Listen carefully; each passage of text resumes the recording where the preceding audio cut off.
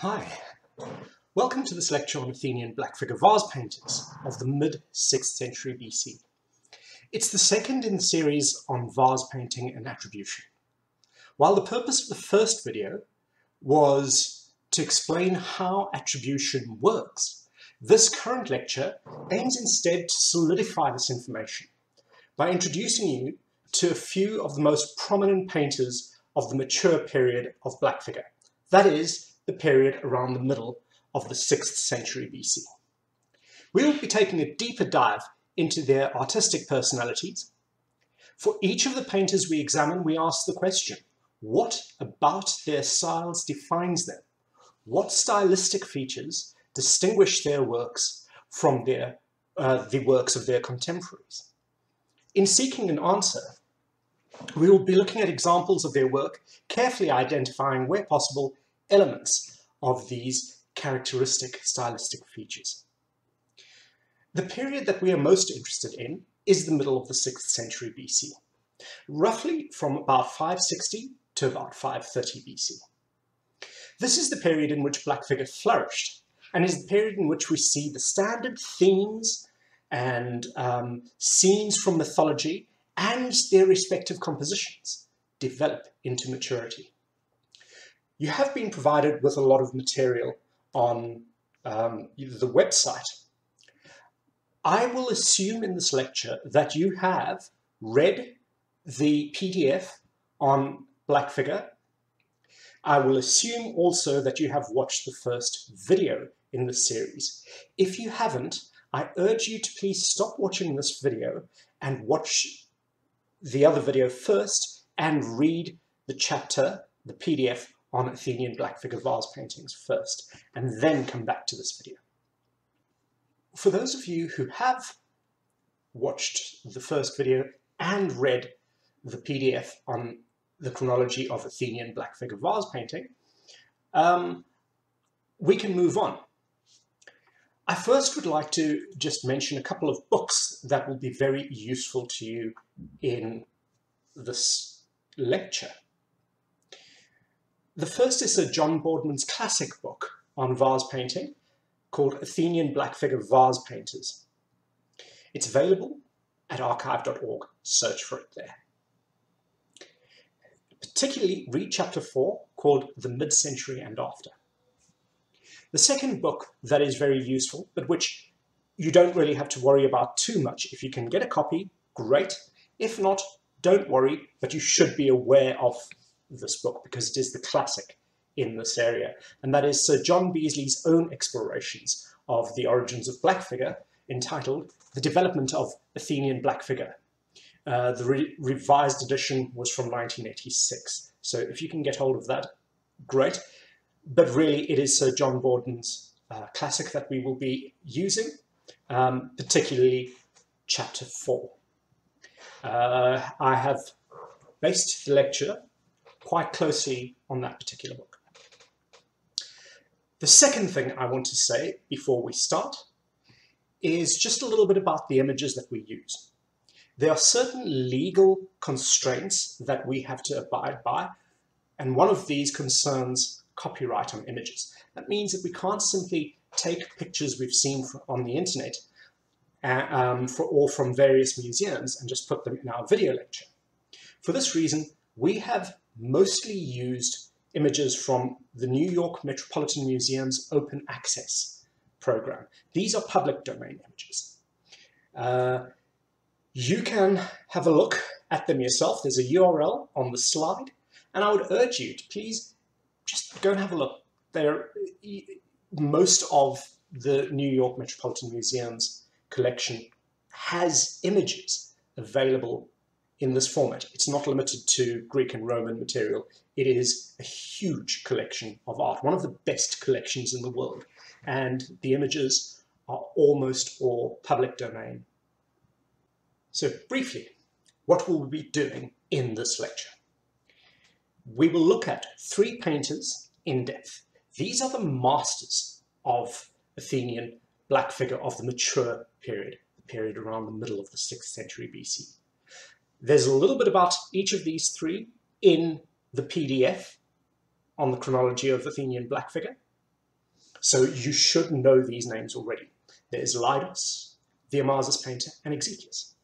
In addition to this, we will briefly look at two groups of painters that are very seldom mentioned in articles on Athenian black figure vase paintings, but which I think, or whom I think, are quite important, or quite interesting at least, because they represent the not so good.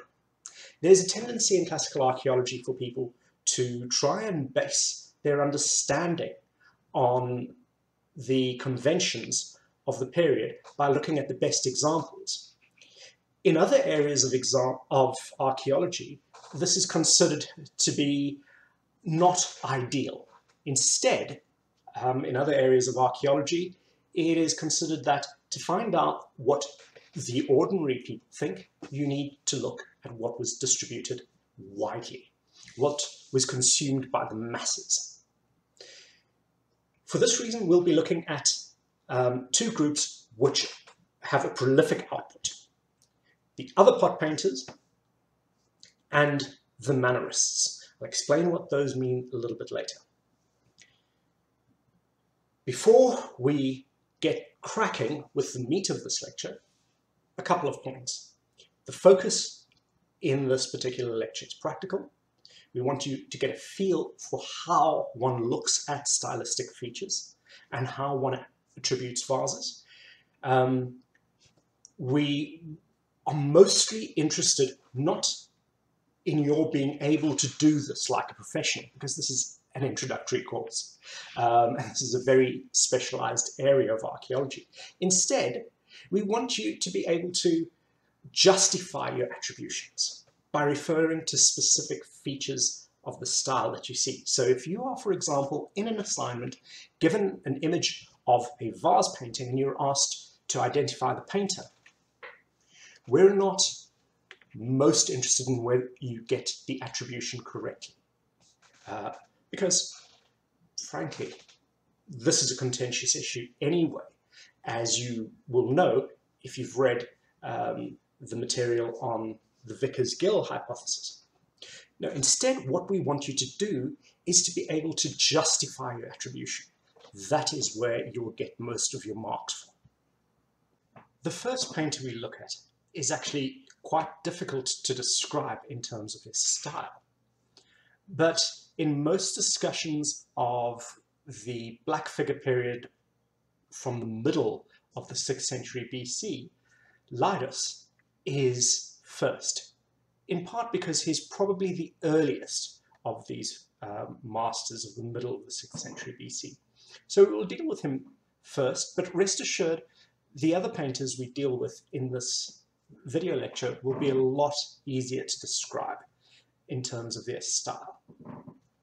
But to give you a bit of background first, the two vases are signed Lydos as the painter.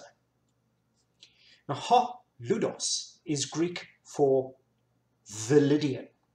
So essentially you have the Lydian painted me, or something to that effect, inscribed on two vases. The fact is, though, that the style of the painting is clearly Athenian. So we don't know who this person, the Lydian, is. We don't know if he actually comes from Lydia or whether his parents were Lydian. But nevertheless, that is how he signs. And from that, we constructed the personality of Lydos, from the Greek word Lydos, meaning Lydian. Now, one of the reasons Lydos' style is so difficult to describe succinctly is because he is at the center of a larger group that varies quite a bit in quality. While the work that we are sure is Lydos is actually very fine, some of the other work is not quite as good in terms of its precision of detail, etc. And there's a grey area there. We don't know whether this is by Lydos or one of his many followers. And so that's one of the reasons that it's difficult to get to grips with precisely what Lydos' style is. The other problem is that Lydos paints for a long time. In fact, his earliest vases are dedicated to animals, much like the earlier Corinthian style, and very much like the vase painters of the first quarter of the 6th century and the beginning of the second quarter of the 6th century. Painters such as Sophilos, the Gorgon painter, and Nearchus. And in fact, some of Lydos's earlier stuff reminds us of Nearchus. In fact, Lydos also paints cyanotypes, which places his earlier stuff firmly in that period between 570 and 560 BC. But the style actually continues for a long time. And you can see the style changes with the period.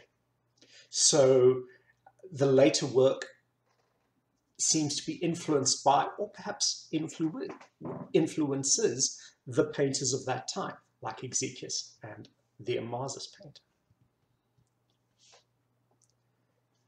Furthermore, the same style, so the style associated with the Lydian, or with Lydos, decorates a cup made by Nicosthenes.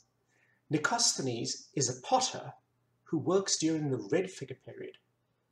So we've got a style that spans from the end of those large vases with decorated entirely by animals, all the way to a potter, to a vase that's a painting that decorates a vase made by a red figure potter. So that is a long period of time. So that's a brief introduction to Lydos, the painter. He's difficult to pin down.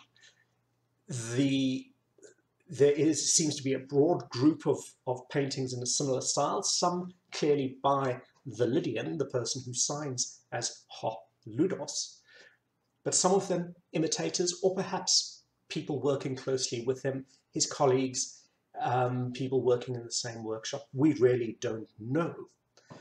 But what we do know is that this distinctive style of Lydos and the style of the painters around him continues for a long period of time, possibly as long as 40 years. Okay, and it's not clear that all of these are by the same person. To describe Lydos' style, possibly the best thing to do is to look at some examples, and from the examples extrapolate some broader principles. We have a beautiful vase here from the New York Metropolitan Museum. The scene depicts dancing satyrs and maenads with Dionysus in the middle. Let me just quickly identify these figures for you. You can see Dionysus in the middle with the drinking horn. Now, Dionysus often appears in this kind of scene, sometimes with a woman looking at him. He always carries some kind of drinking vessel. The earliest vases have a horn, a drinking horn, and later vases have a camphalos, or even a kylix.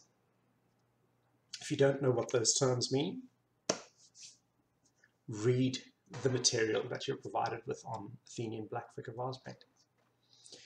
Now, we can see that in this particular image, which is roughly from about 550, maybe 540 BC, he has a drinking horn, but the style is a little bit, is a little bit later. It's not one of Lydos' earliest vases. The style is quite similar to vases from slap bang in the middle of the 6th century BC. The person just behind Dionysus, on the left of Dionysus, is a maenad. Maenads were female followers of Dionysus. In vases, they're often seen dancing together with satyrs, satyrs being the very hairy, wild, beast-like men with equine features. And you see a number of them in this vase as well. A couple of things I want to point out about the Maenads. The first is, notice the skin, the animal skin that the Maenad is wearing. But the second is that her skin here is black. Now you know that most of the Athenian black figure vase paintings, in most of the vase paintings, the skin of women is white. We usually use the term the flesh, the painted flesh of the female figures is white. I can assure you that originally this particular female figure would have had white flesh, but the white clay has flaked off.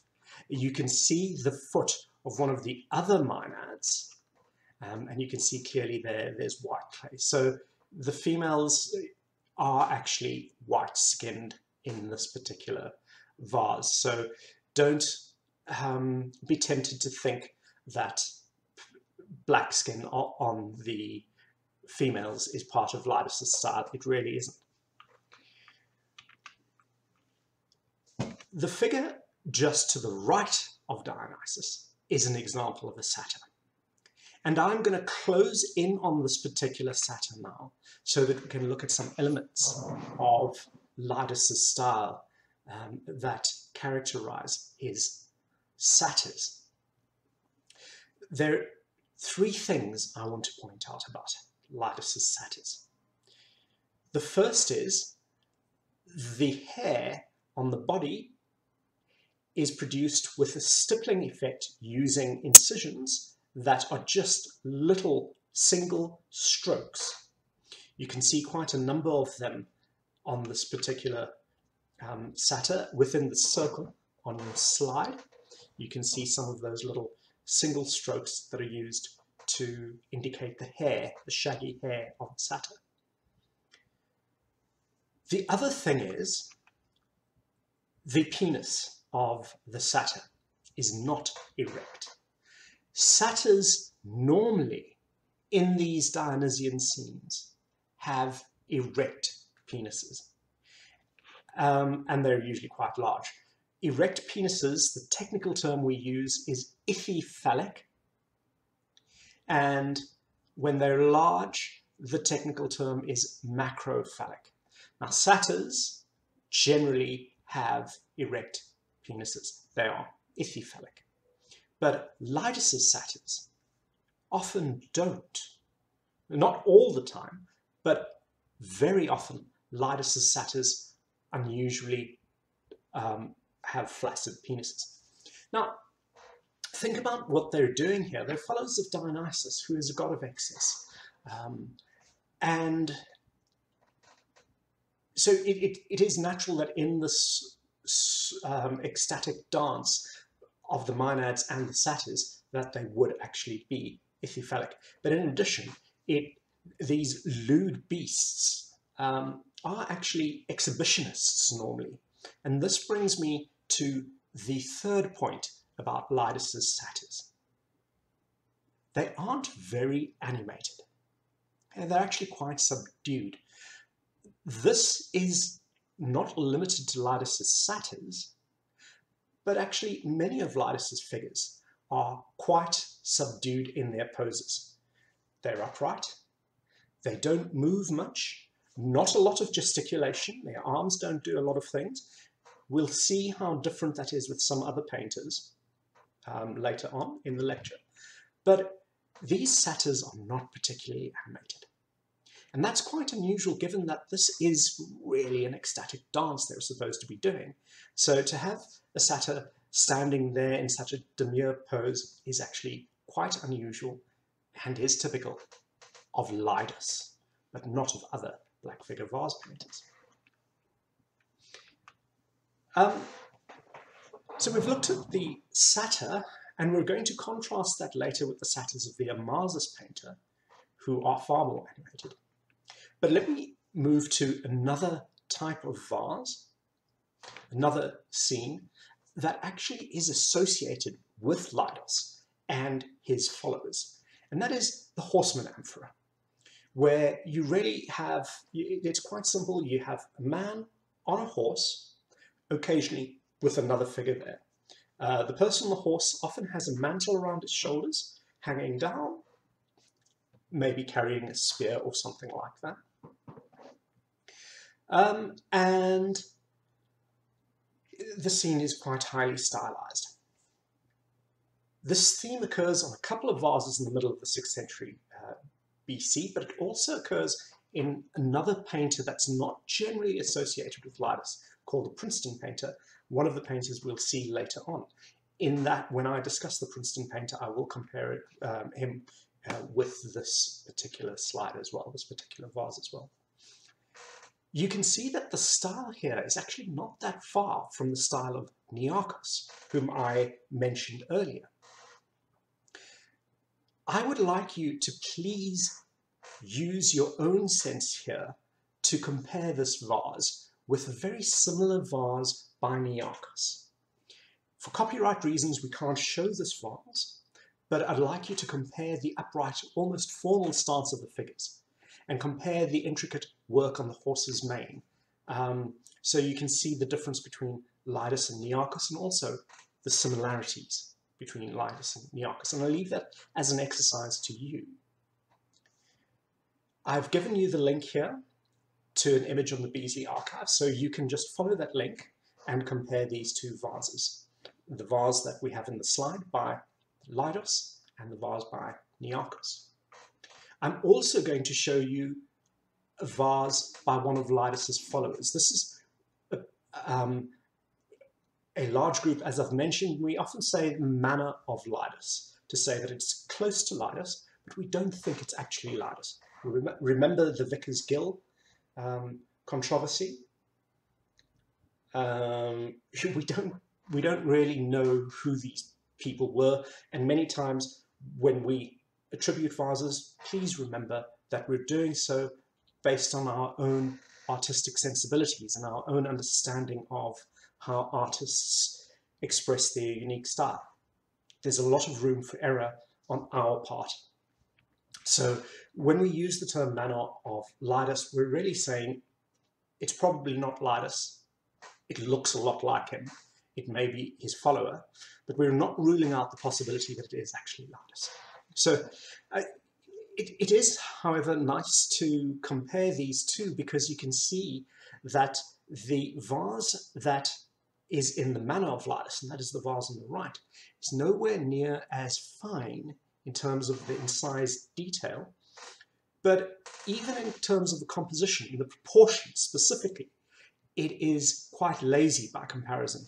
Notice that the vase on the left, which is a hydra, and a hydra has, this is an articulated hydra, which is a hydra where the neck is made separately from the rest of the vase. And so that generally has a shoulder with its own design on it. But you can see that the composition here is very pleasing. There are very few figures. They're quite balanced in terms of where they're placed on the background, and there's some harmony between the painting on the belly and the figures dancing on the shoulder. The proportions of the human figures and the horses are also quite formal. Their stances are very upright. They are not particularly animated, but a lot of care has been taken in the rendering of these figures. Contrast that with the image on the right, in which you've got quite a slapdash approach. The legs are too skinny, the body is too big of the horse. Look how the rider slumps in his seat there, his posture, he's leaning back with his shoulders, with his head leaning forward from his shoulders. The horse's head is reared, even though it is otherwise static. If a horse pulls its head back like that, it's usually, it's tending to be trying to move backwards. That's not what the effect he's trying to go for. The horse in all of these amphorae is meant to be moving forward. But this one almost gives you the impression that it's about to raise its forelegs. So, not as much care, but you also get the sense that the image on the right, the vase on the right, which we have styled the manner of Lydos, is probably by a less competent artist, I would say. Now on to the next image, where I will show you a counterexample to some of the things we have said about Lydos' satyrs, which illustrates the difficulty sometimes of defining Lydos' style using sort of absolute criteria, something that in certain cases we will be able to do with the Amasis painter. Now here we have a fragmentary vase, and in fact a lot of the examples I give you from now on for all the painters will actually be fragmentary. There will be a number of fragments. Fragments are nice because they allow you to focus on the details. And I'll show you some examples of that. First, just survey all of the little shards that comprise this large fragment. You can see that the scene, it's quite difficult if you aren't used to looking at vases, but this is also a scene that involves satyrs, because you can see some of them. But is it Dionysus and satyrs? Well, it's very different from the composition we saw earlier, which had Dionysus in the middle and then dancing women and men, maenads and satyrs. Instead, we've got a horse in the middle, and we've got a figure that doesn't look like Dionysus and he's carrying an axe. The scene is actually the return of Hephaestus. And if you aren't aware of the scene, you may want to just hit pause and go and look it up on Wikipedia or wherever. It's not important for the understanding of this vase and what's interesting of this vase. But you may want to look at the story of the return of Hephaestus in your own time. But let's look at some of the details here, because we're actually interested in the style. And here we have an example of the bottom part of a satyr on one of the fragments. Sorry, on one of the shards in this large fragment. Lydos has moved away from the single tick for the fur, and instead he's got double ticks that look a little bit like exclamation marks, double incisions that he uses to indicate the hairy fur of the satyr. Look at the detail on the vase that the satyr is holding. Now you can see that the satyr is holding a vase there. It's actually called, this particular kind of vase is called a volute crater. And you should know about this from the reading material. If not, you can look at that in your own time. But we've got a really beautiful example of a volute crater here, and it has been decorated with a lot of care and detail. What I'd really like you to take notice of, though, is that the satyr is still not epiphallic. Okay? But in addition, he's kind of microphallic, isn't he? Very small, non-erect penis. He's also fairly subdued. There's not a lot of movement in his body.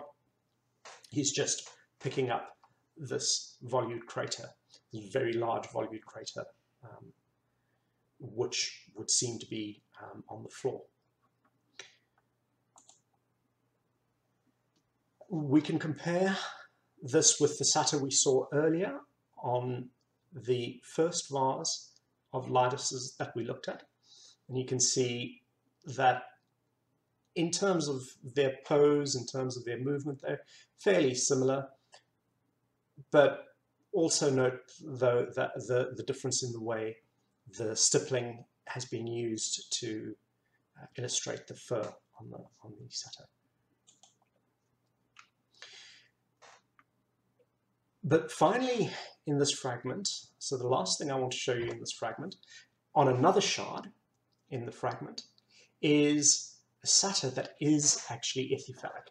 And this is fairly unusual for Lydos, an epiphallic satyr. But notice that although he is epiphallic, the satyr isn't dancing. All right, he doesn't have a lot of movement at all. You know, his hands, his arms gesture in a way that suggests perhaps he is doing a little bit of dancing, but he's like a very nervous uncle at a wedding, dancing demurely in the corner. He's certainly not the gregarious exhibitionist satyr that we normally expect from satyrs, who, I must stress again, are sort of at the border of man and beast. They are like men, but are bestial in nature. So they're usually exhibitionist, gregarious, fornicate a lot, but not Lydos's satyrs. Lydos's satyr here is upright. Although he is epiphallic, he's not in any way engaging in a manner that would, in other circumstances, seem inappropriate.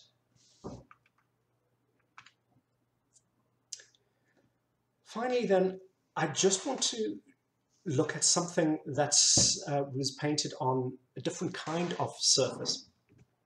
This is also by Lydos.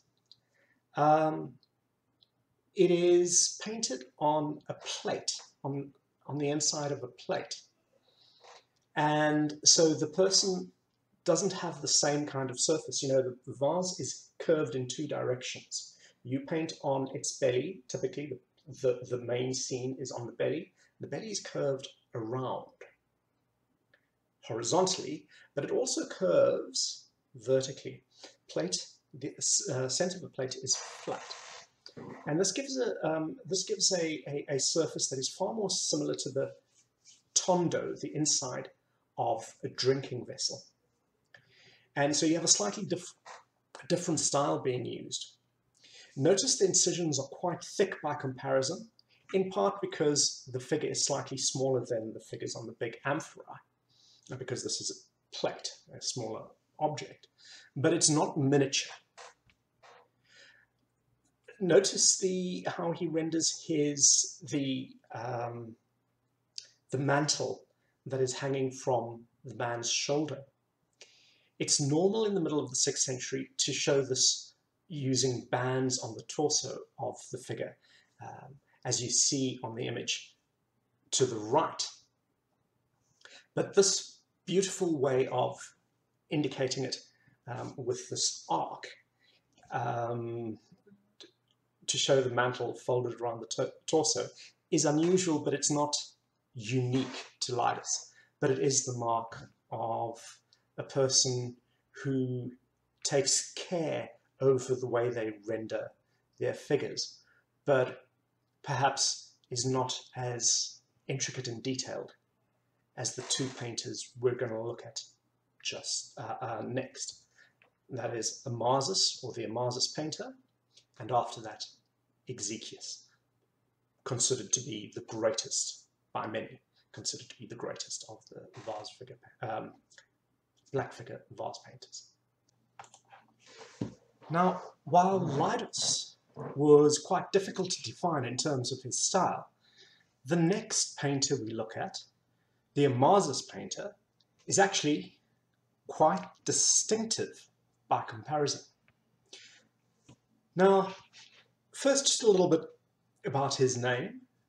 We have some vases that are signed by a potter called Amasis. Right.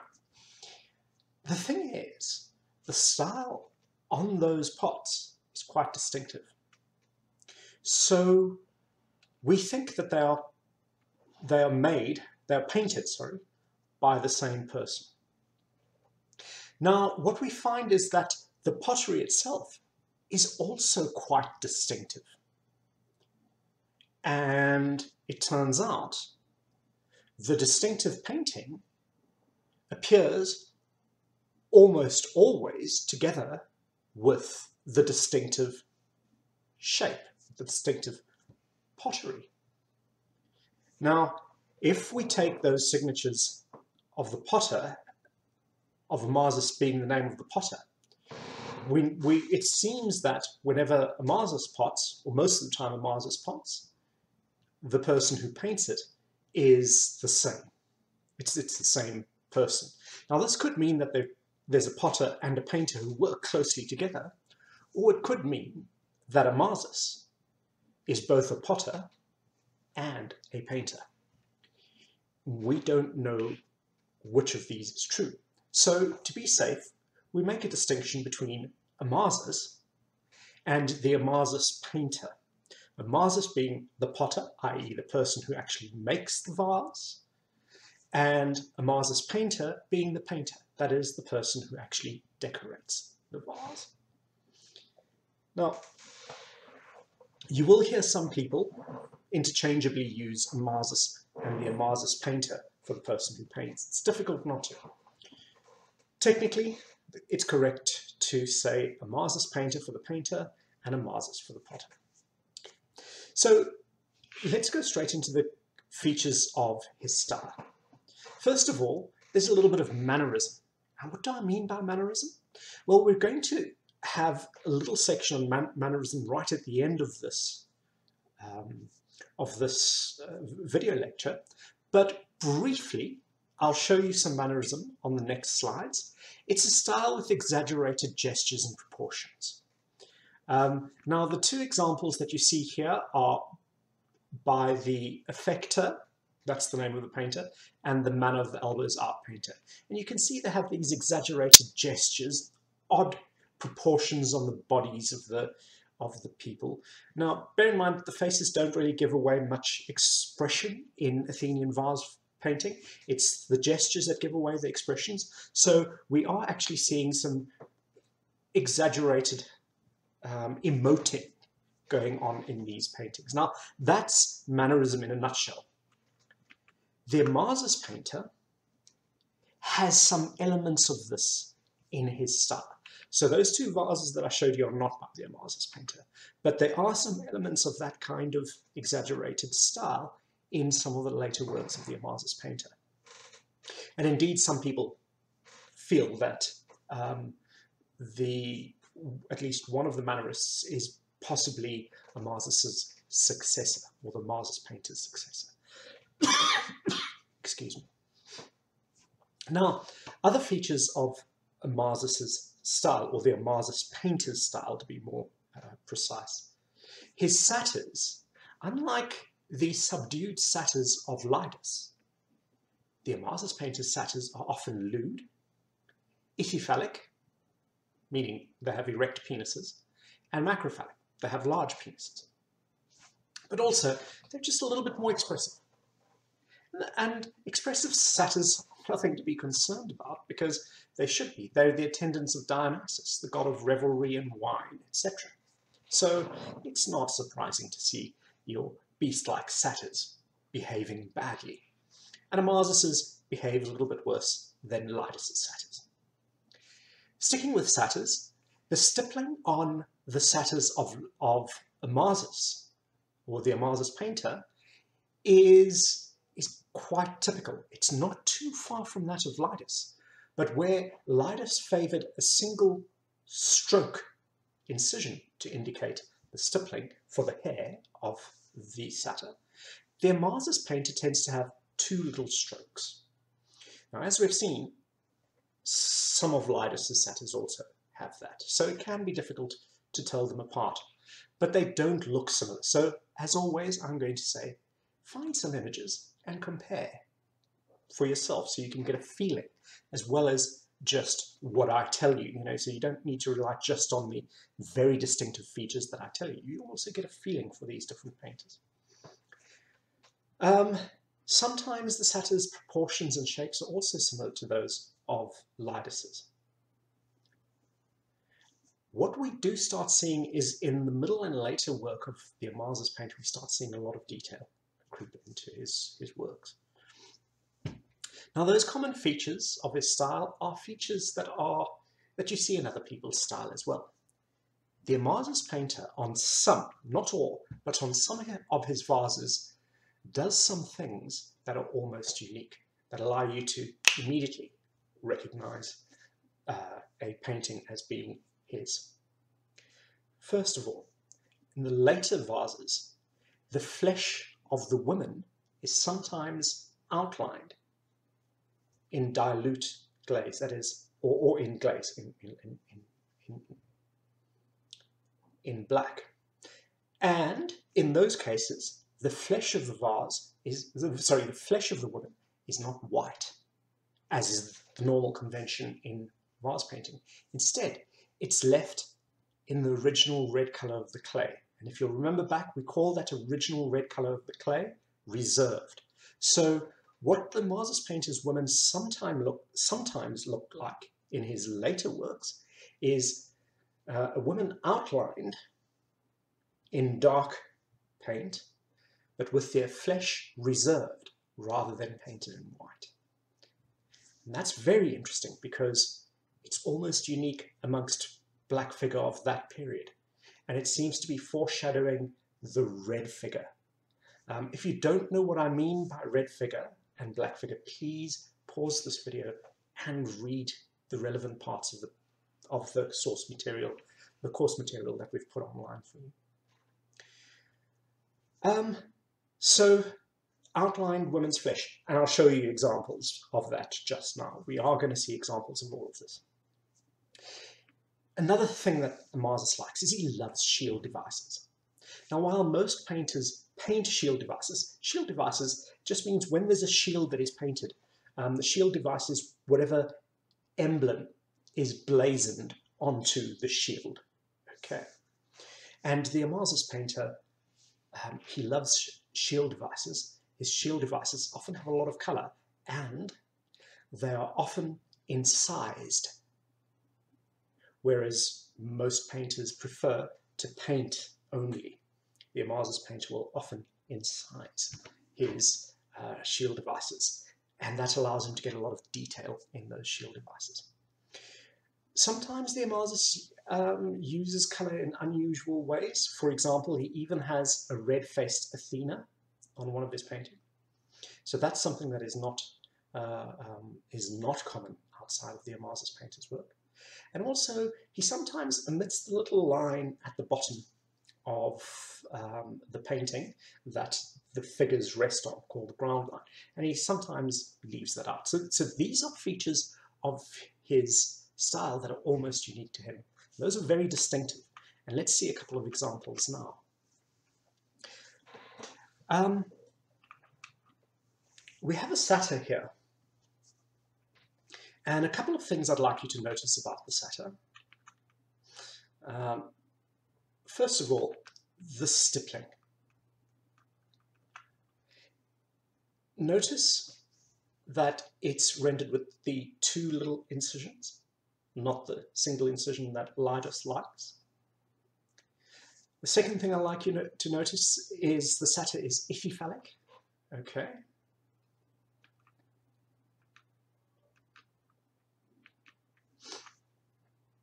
So you will notice that in this little fragment here, in this little shard, you'll notice there's a woman on the left.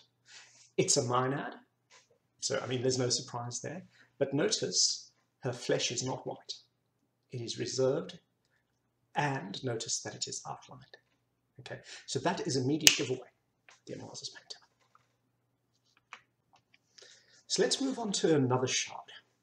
Again, this shard, by the way, is from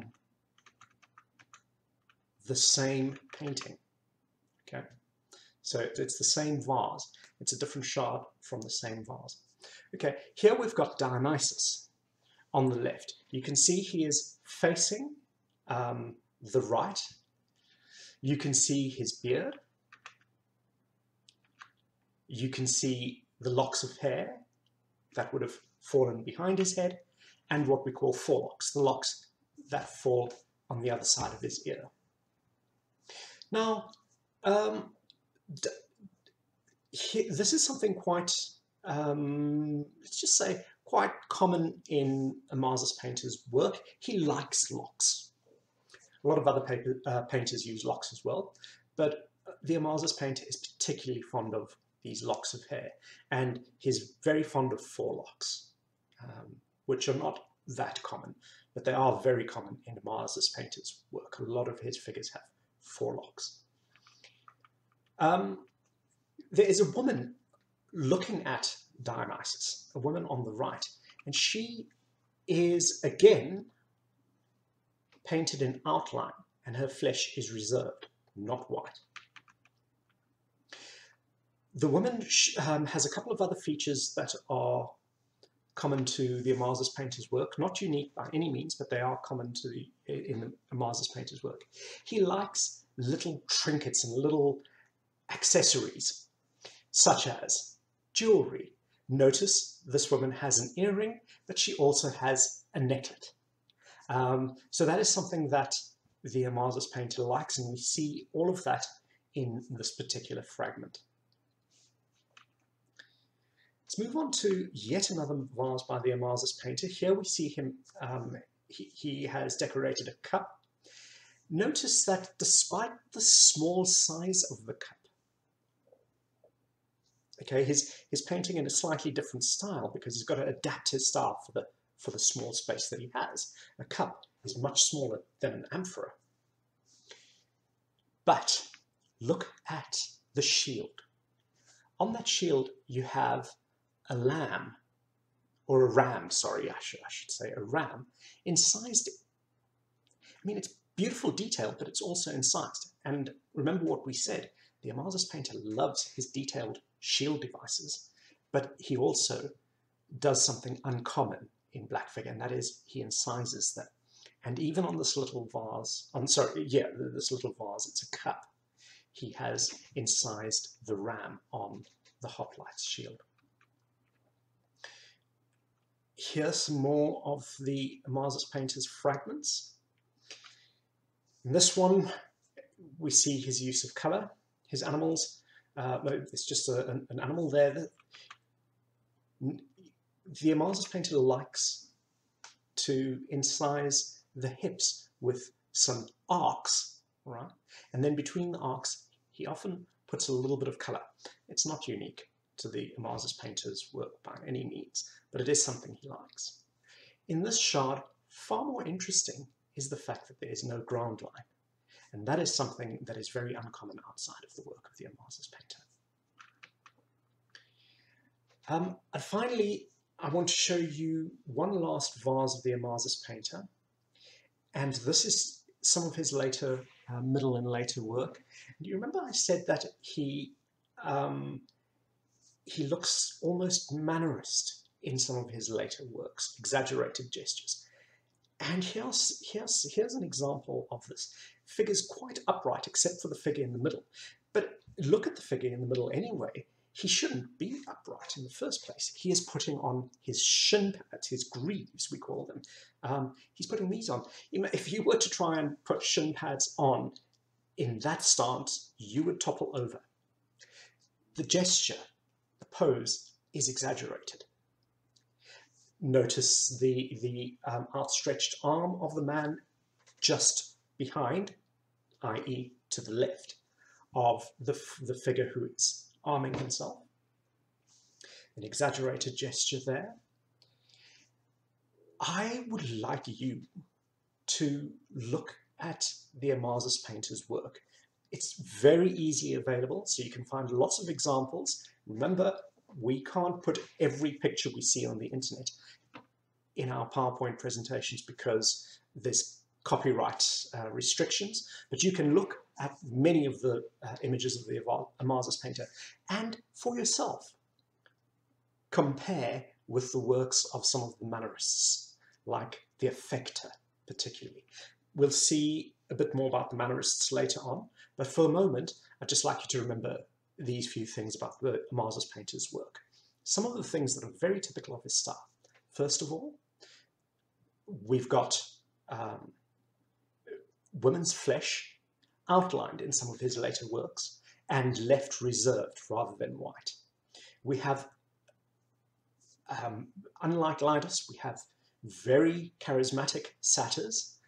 His stippling effect is rendered with two vertical incisions around the skin of the satyr to indicate the fur.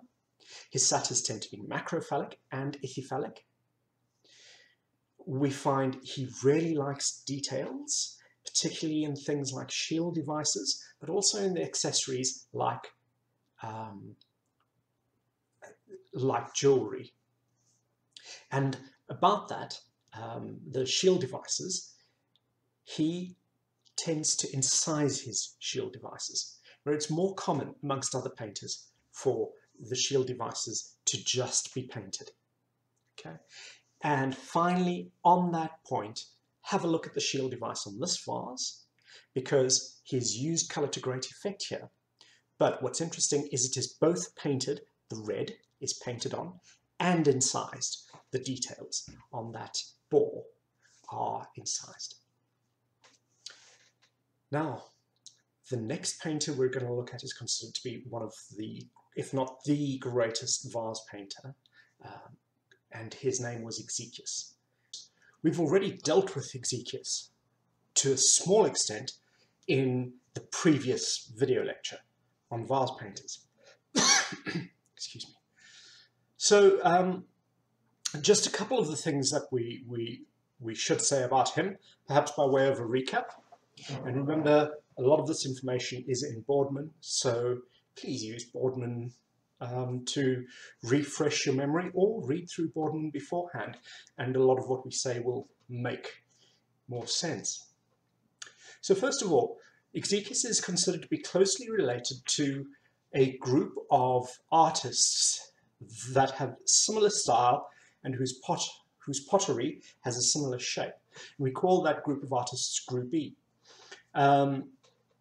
Group E may well have been where Exekias started, but he supersedes them in every imaginable way. He's a much better painter, a much better potter.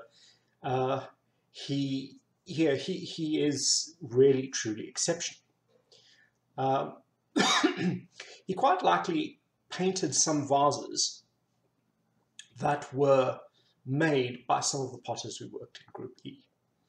And he probably made some vases that were painted by some of the painters in Group E. Now, an important thing about Exekias is that he is both a potter and a painter. Now, remember, in the case of the Amasis painter, we weren't sure if potter and painter were the same person. But in the case of Exekias, we know because Exekias often signs, Exekias made and painted me, or Exekias made me and painted me. And here we can have no doubt then that he is the potter and also the painter in those cases. But what we find is when a vase looks very much as though it was potted by Exekias, the surface also seems to be painted by Exekias, has the same style. So he probably painted and potted his own works, apart from the few examples in Group E, where maybe Exekias was a potter, and in some cases where Exekias was a painter for a Group E vase. Now, what makes Exekias different from other vase painters? Well, he's considered by many people to be the greatest of the black figure vase painters. He's considered by many to be different in terms of how exceptional he was. One of the things that he has that is quite different from any other artist is his exceptional sense of balance and his use of negative space, which is not something that black figure artists before him did. After him, well, some do copy this technique of his, but before him they don't. Typically what you have before Exekias is vase painters trying to put as many figures as they can, usually 6 figures in a painting. Quite often 2 figures on either sides of something that's happening in the middle of the vase painting. And you can go back and have a look at some of the examples we've shown, and you'll see that if it's not a procession, there's usually something happening in the middle, and then either 1 or 2 people on either side framing the scene. Now, Exekias doesn't always do that. Exekias introduces something new. He has, in some of his vases, and by no means in all, but in some of his vases, he'll have only a few characters. And the characters are positioned in such a way that it draws attention to, it forces you to look at the action that's going on, making the story somewhat more poignant, or giving it more impact than it would otherwise have had. Now, something else about Exekias, we know that the Amasis painter and Lydos could incise very fine detail. So Exekias' detail is arguably finer, but that in itself is not unique. However, Exekias does seem to strive for realism more closely than his contemporaries, even Amasis and Lydos. So let's look at some examples, and we'll try and see whether we can spot these characteristics in these examples. The first one I want to show you is a beautiful figure of a warrior surrounded by 2 pages, probably, his attendants. We know from inscriptions, in many cases, that the person in the middle is Memnon, the Ethiopian prince. And so we've got 2 attendants with him. This is not an uncommon scene in Athenian black figure vase painting. What is uncommon is for you to see the black African physiognomy rendered with such interest and, to some degree, precision. And when I say precision, something that would have been quite outstanding to the Greeks about black African physiognomy, sub-Saharan African physiognomy, is the curliness of the hair would be very different from the curliness of a European person's hair. You know, the Greeks, there would have been Greeks who were quite dark-skinned and curly-haired, but not like this. And he is drawing attention to this. Exekias draws attention to this. If you were to take this vase in person and rub your hand over its surface, you would find that the little dots that is used to indicate the curls of the attendant's hair are actually raised up from the surface of the vase, something that is almost unique in Athenian black figure vase painting. And that's because he is striving to faithfully as his medium will allow, reproduce the thing that he has seen. And I think quite obvious here, he has seen a sub-Saharan African person, which has allowed him, perhaps from memory, or maybe had a model, we don't know, but it allows him to reproduce this with such faithfulness. So the next vase, though, shows us the other aspect of Exekias' style that I mentioned earlier, and that is his fine detail coupled with his use of negative space and balance in terms of the overall composition. Now, you do remember I said that your typical pattern for the composition of a scene on a vase is to have 2 figures on either side looking. We call them bystanders or onlookers. Excuse me. And in the middle, we'll have the scene that everybody's interested in. On this vase, you have something very different. There are no bystanders. And the thing that is going on in the middle takes up most of the space. Now, some scholars have noticed that on each side, there is something that is taking the place of a bystander, but it's not a human.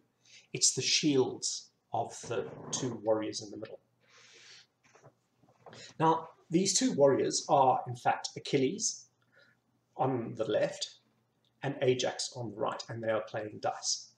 Notice a couple of things. First of all, despite most of the vase being empty space, we're still drawn towards the action in the middle. Notice their eyes pointing directly, looking directly at the board. Notice that attention is drawn towards the board, not only by their eyes looking at it, but by their hands. So the most movement that there is are the hands. You're invited to see the hands moving on the board. And the spears, which parallel the direction their eyes would likely be looking, straight towards their hands on the board.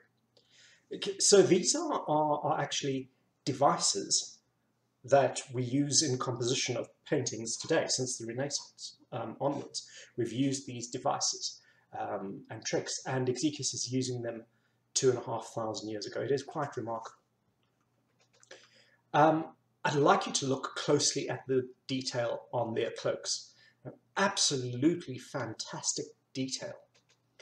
Almost feels as though there is volume to their cloaks. In other words, you can almost feel that it's something that you could touch. It's almost 3D in a sense. I mean, it's not, obviously, it's on a flat surface.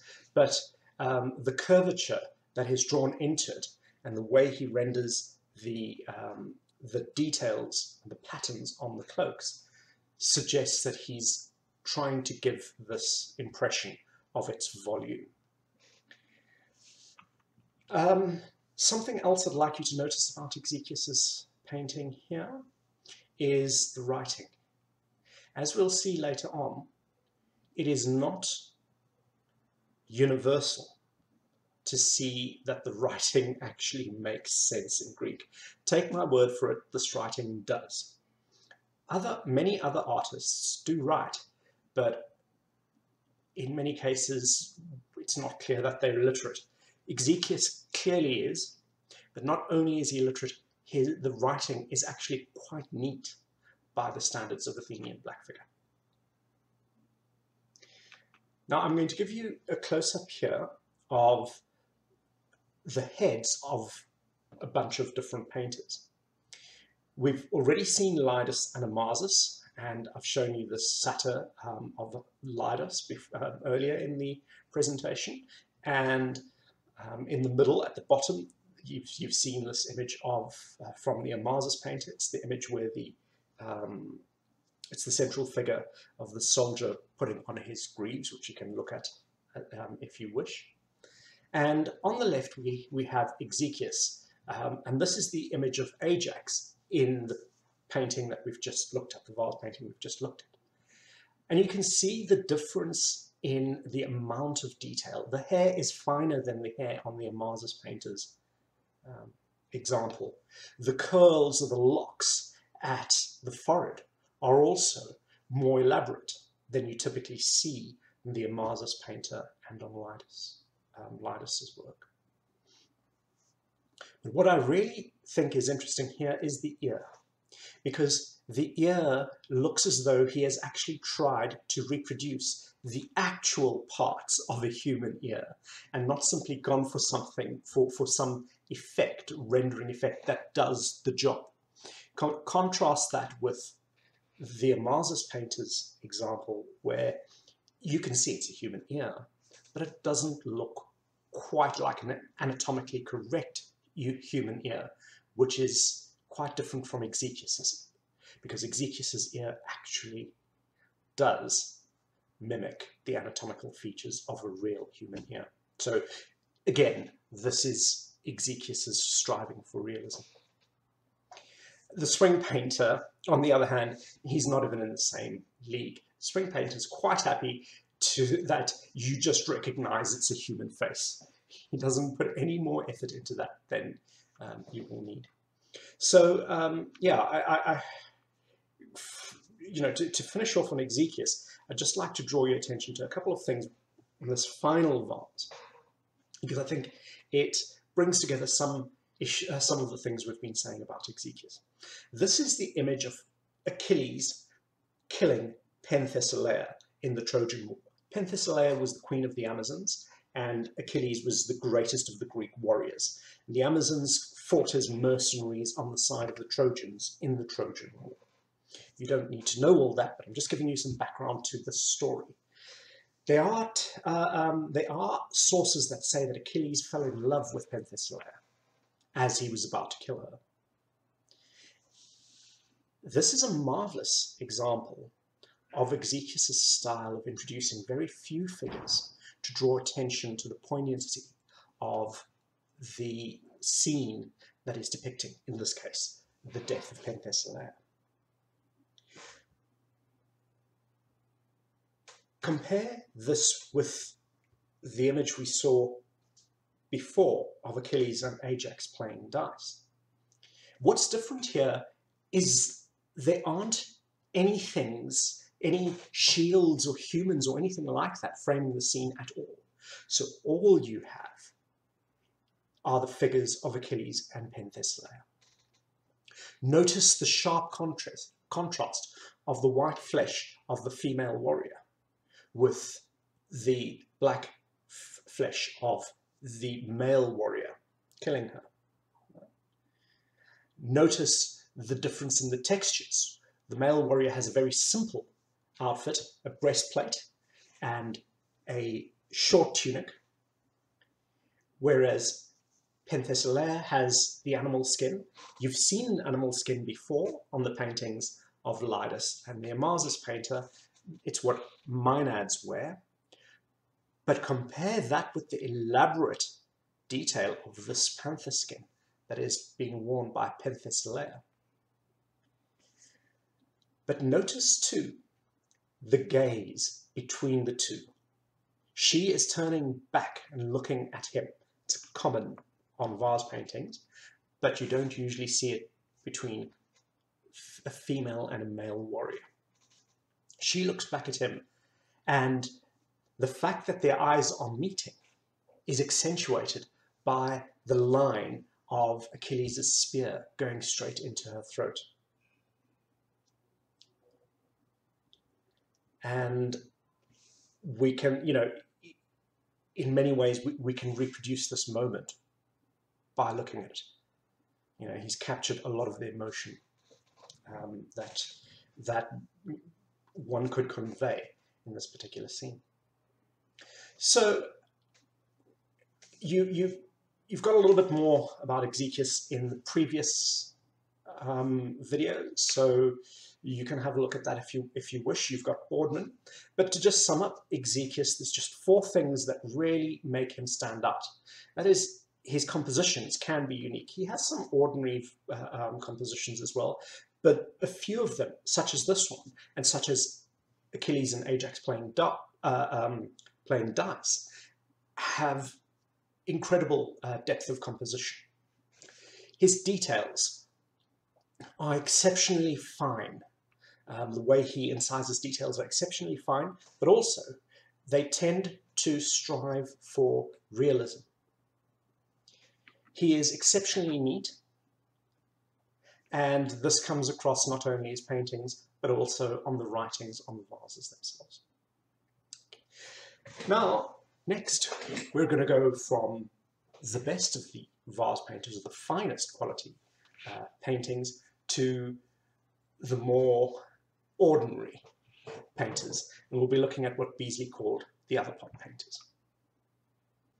The next section is on what Beazley referred to as the other pot painters. Now, when he says other pot painters, he's being a little bit dismissive. Boardman considers this to be an area for the connoisseur. And what he means by that depends on how you interpret connoisseur. It has 2 possible meanings. In art history, there's a technical meaning for connoisseur, and that means that a connoisseur is a scholar who's primarily interested in matters of attribution and matters of style, right? So they're not really interested in the development of a particular kind of painting or themes or even really personalities. They're interested in style, in the manner in which people or individual artists render particular features of the painting, such as anatomy, etc. Okay, so that's a connoisseur, a person who's primarily interested in style in paintings, in painters' individual styles.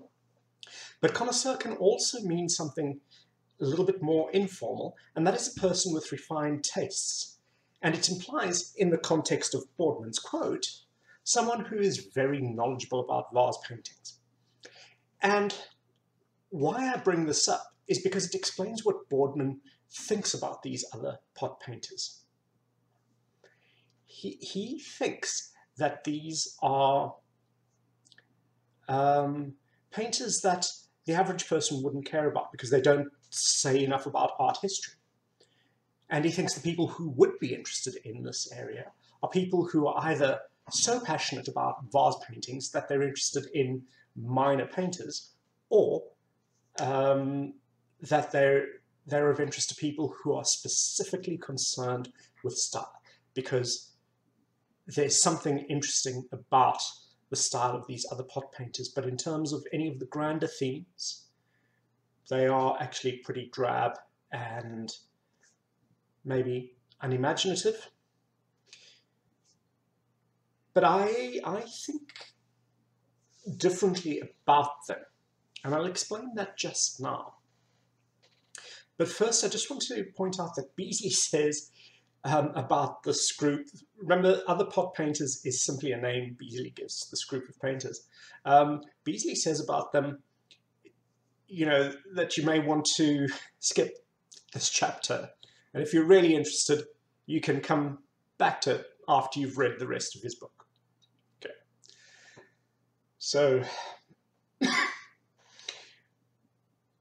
the reason why Boardman, Beazley, and pretty much every scholar of that generation is so dismissive of the other pot painters is because their quality isn't that good. None of them have the eye for detail of Exekias. There aren't any fantastic compositions that are really, really poignant. There are no really new, innovative compositions or themes, subjects that anybody bothers to copy. Right? So there are some things in these other pot painters that are pretty unusual, but nobody copies them. So that they're not influential, in other words. And I think that's why people tend to dismiss this group of other pot painters. I, however, see it differently. I think that these painters truly tell us something about the development of Athenian blackfigure. I don't think that someone like Exekias, who is an exception rather than the rule, is really the best person to tell us what Athenian pottery is like. After all, very few people would have been exposed to his pottery because it is so good and probably very expensive. Most people instead would be exposed to the pottery of and the paintings of lesser artists. And I think understanding who consumed these pots is a better way of understanding Greek culture of the 6th century than to understand the geniuses like Exekias. So having said that, let me just tell you a bit about some of the personalities here. You've already come across them in the first video, because we did a lot about the style of these painters. Two in particular, the Princeton Painter, and many of the groups in many of the painters in this group of other pot painters seem to be related to the Princeton Painter in some way. And then there's the Swing Painter, and I mentioned the Swing Painter as well. Some people thought he was the Princeton Painter's protege. And then there's the Painter of Berlin, 1686, probably the oldest of the painters in this group.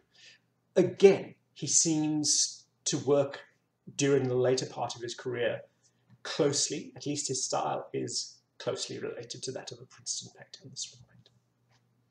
All three of these, and the thing that characterizes them is and in the case of the painter of Berlin 1686, I'm talking about his later work, they seem to use a shorthand to render effective results using minimal technical skill or effort.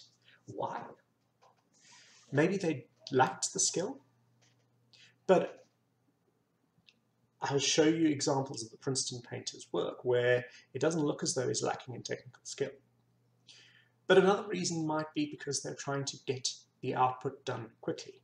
In fact, the Swing Painter has left one of the largest extant outputs. Now, to some degree, this is just a matter of chance, what has survived. But we've also got to remember that what has survived does, to a large extent, also represent how much was output at any particular time. Okay, it's one of the factors of survival, is just how much of the stuff was actually out there. And a lot of full vases by the Swing Painter have survived, and we have them. So it's quite possible, it's quite plausible that his output was actually quite vast. And so maybe the motive is economic.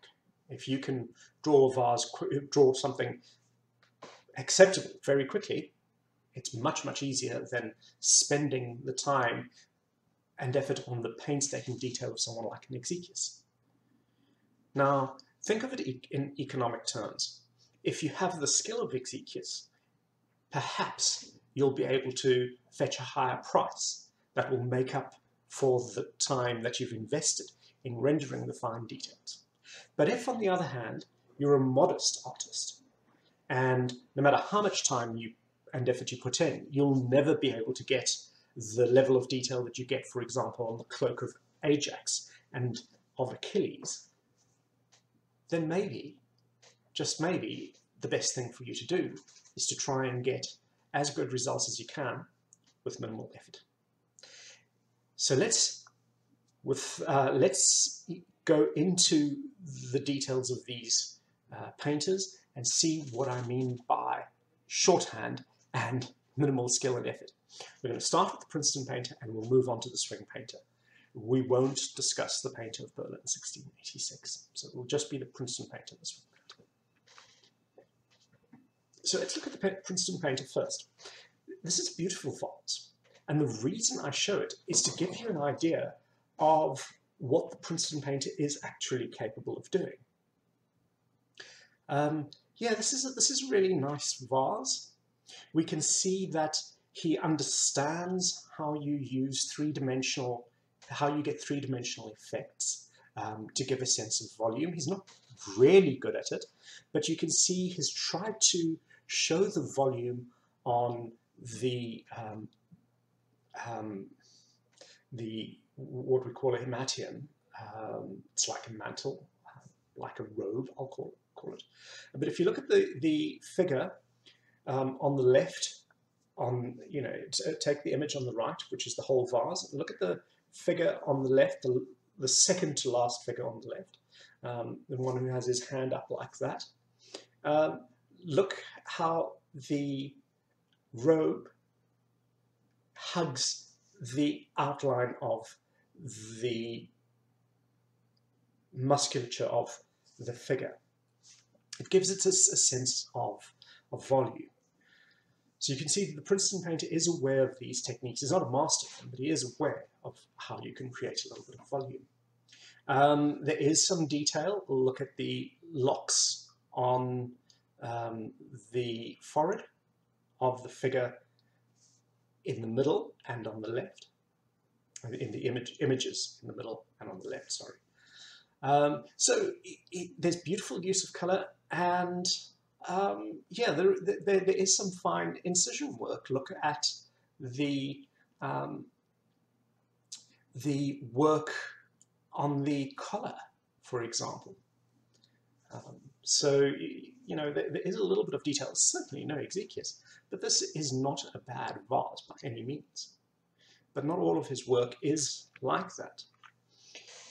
We have something a little bit plainer. If you look at the top right, I've shown an image of the head of Apollo, and that is the person in the middle playing the musical instrument he's playing, incidentally, is a kithara, not a lyre.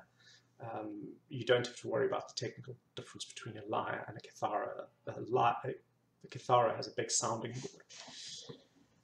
board. So you see him playing the kithara. Now let's focus in on his head, and you can see that he's not really bothered with any incised details here. The effect is quite okay, but there's not much detail. He's instead used some shorthand, just little circles or circlets to indicate the hair at the forehead. The mouth is indicated by a single line, single dash, and the moustache by 2 arcs. Very, very simple, very, very plain. But you can tell that it's a human, and actually the effect is not displeasing. He's made up for the lack of incised detail with a lot of colour, a lot of contrast. So the actual result is actually fairly acceptable, but he hasn't put a lot of effort into it. Certainly nowhere near the amount of effort that's put into Exekias' example of Exekias' painting of Achilles and Ajax playing dice. Now, I must say these 2 images are some of the better examples of the Princeton Painter's work. I encourage you to just search for some of the Princeton Painter's work on the internet, and you'll see that some of it is a little bit more slapdash. But none of it is absolutely terrible. Let me compare briefly the Princeton Painter and the Swing Painter on the other hand. The Swing Painter may be one of the pupils of the Princeton Painter, possibly works closely with the Princeton Painter. If you do a search for the Swing Painter, you'll find there's a beautiful, or an interesting vase rather than a beautiful vase of a girl on a swing, and that's where he gets his name from. Many of his paintings are quite unusual, and so I would, if I were you, do a search on the internet and look for some of the images of the Swing Painter. Of course, for copyright reasons, we can't show you a lot of them here. I wanted to really just say that the Swing Painter, apart from his unusual compositions, his faces are really done in a hurry, even compared with those of the Princeton Painter. Beazley said of the Swing Painter that all his men look like geese. And I think that's actually quite true. Can't put my finger on exactly why. You often find their heads leaning forward at quite an angle. They're actually, after looking at a number of paintings by the Swing Painter, you'll soon begin to be able to recognize his paintings just from the way he renders the heads. But notice the shorthand. Notice how the image on the left by the Princeton Painter has, even though the ear is not anatomically correct, he has tried to render a little bit of detail there. There's this sort of S shape that he's got. The Swing Painter, on the other hand, really it's just a little it's just a little arc, and I mean there's really nothing to indicate any of the anatomical detail of the ear there, but you know it's an ear, and that for him is enough. Notice the nostril is indicated by a little line, a little arc on the nose. Look at the Princeton Painter's work on the right, and you can see that there's a little arc indicating the nostril, but look where that arc is on the Swing Painter's head. It's not even in the correct place. It sort of looks as though he's got a scar down his nose rather than a nostril. So it's really slapdash compared with the work of the Princeton Painter. And yet both of them strive to do, go for effect over technical detail. Looking at how slapdash the Swing Painter's work is, probably gives you some idea as to why he was able to produce so many vase paintings in his career. Now,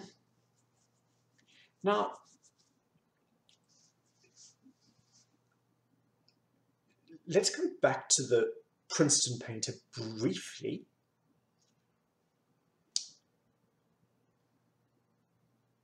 And I would just like to mention that when I showed you Lydos's work, The Horseman Amphora, and I asked you to compare it with Niarchus, a Horseman Amphora by Niarchus, and I gave you the link because we can't show it for copyright reasons.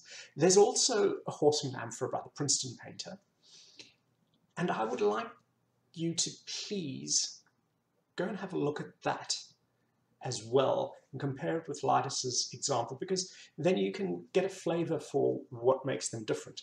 And I would like you to bear in mind that the Horseman Amphora by the Princeton Painter, which the link to which you've got in the slide, is considered by Beazley to be very fine by the Princeton Painter's standards.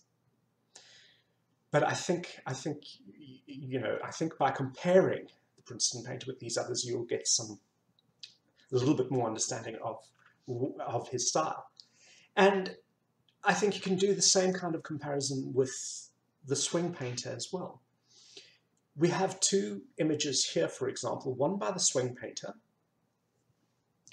and another one by Exekias. The Swing Painter's is on the left, obviously, and Exekias is on the right. It's one that you've seen as already, the slaying of Penthesilea by Achilles. I leave it as an exercise to you to compare these two, but a couple of things I think you can already see. Look at the rendering of the details in the face of the Swing Painter's figures. Look at the writing. Exekias has this beautiful, neat writing. The Swing Painter just has a row of blobs, doesn't even bother to pretend that he knows how to write. But as I say, I'll leave that as an exercise to you. Please survey the work of the Princeton Painter and the Swing Painter, get a feel for who they are, but remember that I've dealt with them actually in quite a lot of detail in the previous video lecture on vase painting. So I urge you, review that, because I have already dealt with these two painters in quite a bit of detail. Next, we'll look at the Mannerists. I've already mentioned them before, but I just want to talk about them briefly on their own.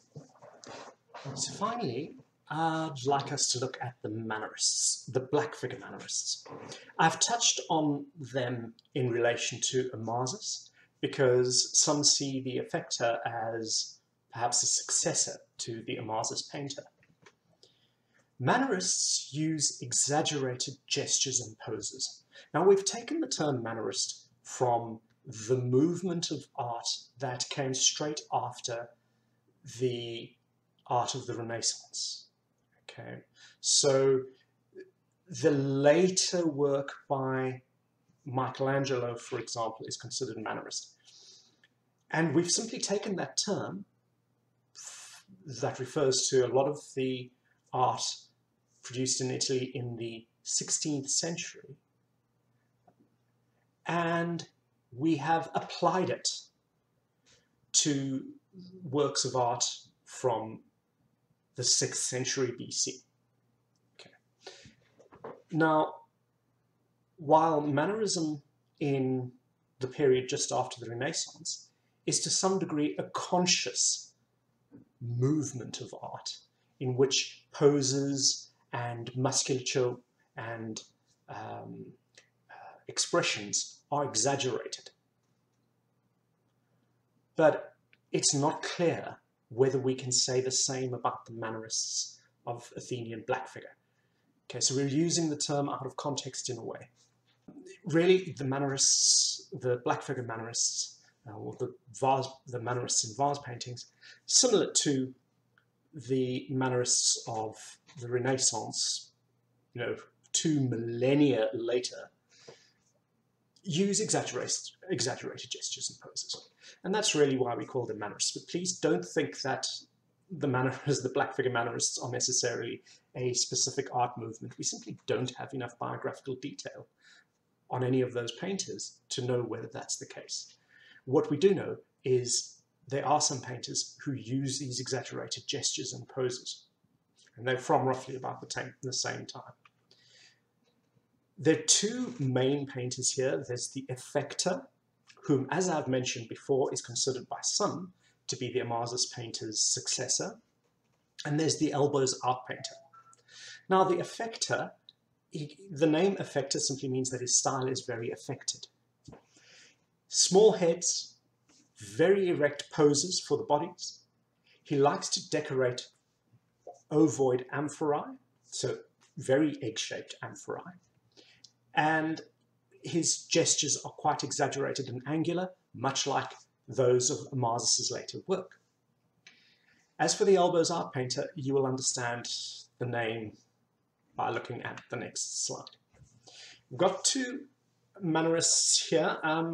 You should remember these pictures because I used them to compare the work with the work of the Amasis painter.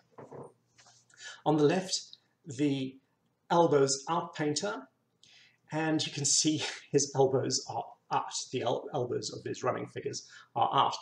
His figures have these elbows which go like that, almost like marionettes. They're quite, very exaggerated poses. Humans don't run like that. And his work is recognizable for these exaggerated gestures. On the other hand, the image on the right is by the Effector. Here we've got lovely upright figures. Notice the shape of the amphora and how egg-shaped it is compared with the other amphorae we may have seen. And I just want you to think about and compare in your own time the work of the Effector with some of the Amasis painter's later work. You can find lots of images on the internet. I keep saying this, but please do some of your own homework there. It'll be quite enriching. And yeah, you'll see lots of similarities, but you will also see lots of differences. I can point at just one for the moment.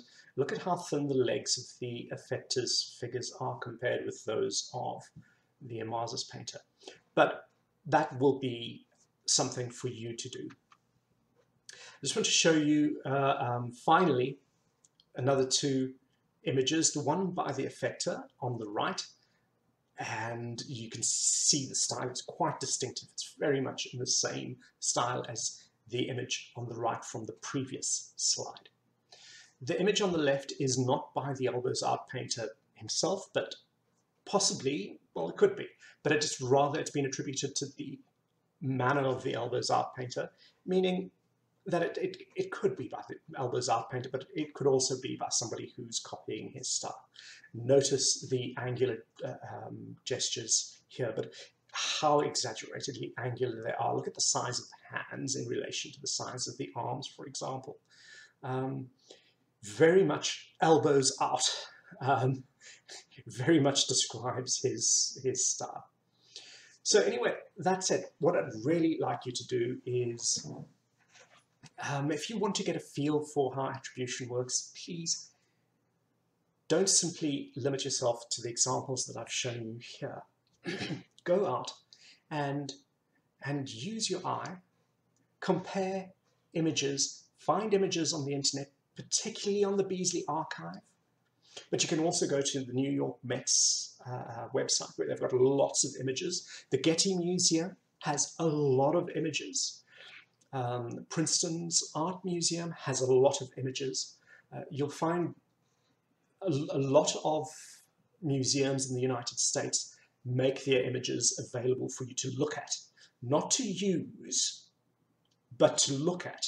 And so you can actually compare these images with each other.